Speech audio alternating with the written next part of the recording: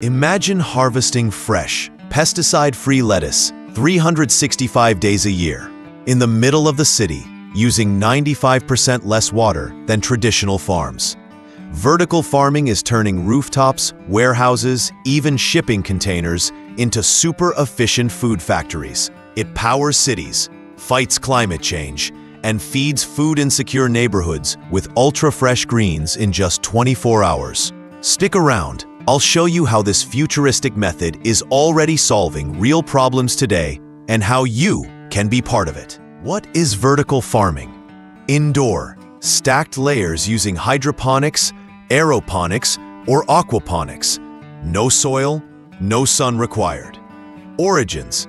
Concept popularized in 1999 by Dixon Despommier, a skyscraper farm idea. Visuals. Skyscraper drawings, modern towers. Why it matters. Super efficient resource use, up to 95% less water and 10 times higher yield per square foot. Year-round, local harvest. Crops grow regardless of weather. Travel just 24 hours from farm to fork. Climate smart.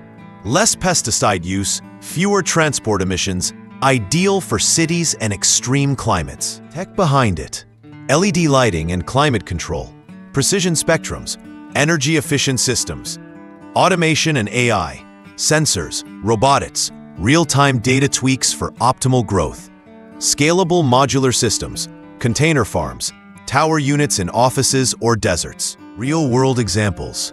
True Garden, Mesa, Arizona. 9-foot towers, 15 calories per month, 90 to 98% less water. Homer Farms, Phoenix. Warehouse Farms, Food Desert Outreach, Biogas from Waste.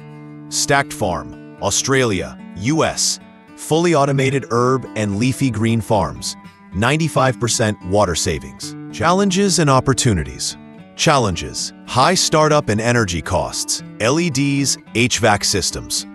Energy intensity can equal hospitals unless renewables used. Transparency needed. Many early failures due to lack of data. Opportunities: lower energy through solar agrivoltaics. Local job creation in cities and food-insecure zones. Innovation in crop varieties. Strawberries in Dubai, berries on Ascension Island. From saving millions of gallons of water to planting towers in food deserts, vertical farms are not just sci-fi. They're real, they're happening, and they work. If you're passionate about green food, clean cities, and smarter farming, hit that subscribe button and let's explore this agro-revolution together. Drop a comment. Would you grow your dinner in a vertical farm? Thanks for watching. See you in the next one.